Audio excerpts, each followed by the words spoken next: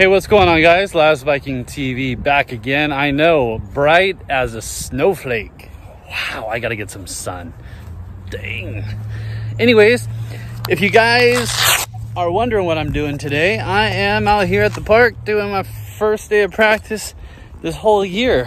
Hey, if you haven't already, go ahead and stop by and pick up yourself a kilt at sportkilt.com.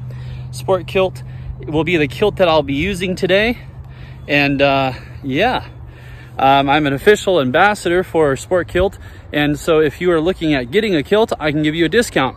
The discount for getting this kilt and any other kilt that you like or any other product that you want to get on sportkilt.com, go ahead and just use the discount code at checkout, Viking20. Again, that is Viking, V-I-K-I-N-G 20, the number 20, and you're going to get yourself a discount at the end of the checkout. So anyways, it's a pretty sweet discount.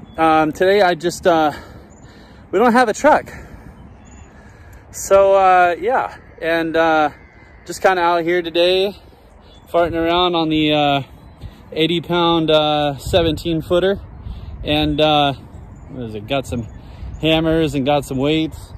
Oh man, I forgot the stone, but anyways, got the weight over the bar, weight for distance, working on some techniques, hammer, and then caber.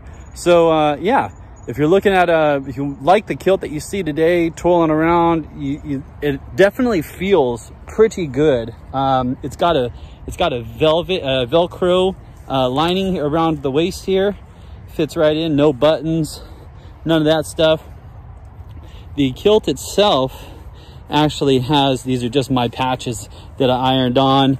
And then of course we got the ambassador badge there. And so, yeah, the kilt itself has quite a few colors to it. And it's really my favorite. It's lightweight.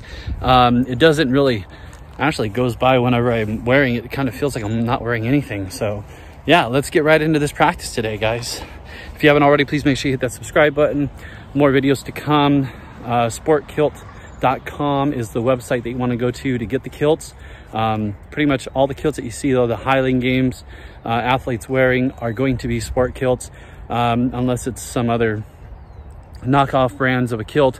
But sportkilt.com is going to be your #1 go-to kilt for sport games such as this. And so we shall begin.